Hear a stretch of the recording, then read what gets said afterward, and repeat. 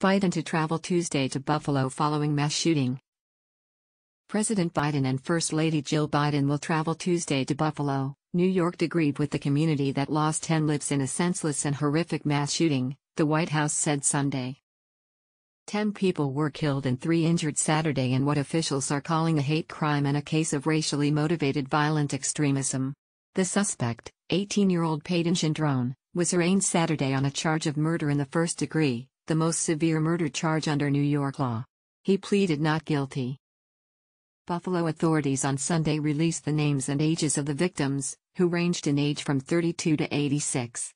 These are the victims: Roberta Drury, 32, of Buffalo; Margus Morrison, 52, of Buffalo; Andre McNeil, 53, of Auburn, New York; Aaron Salter, 55, of Lockport, New York; Geraldine Talley, 62, of Buffalo; Celestine Cheney, 65, of Buffalo; Hayward Patterson, 67, of Buffalo; Catherine Massey, 72, of Buffalo; Pearl Young, 77, of Buffalo; Ruth Whitfield, 86, of Buffalo.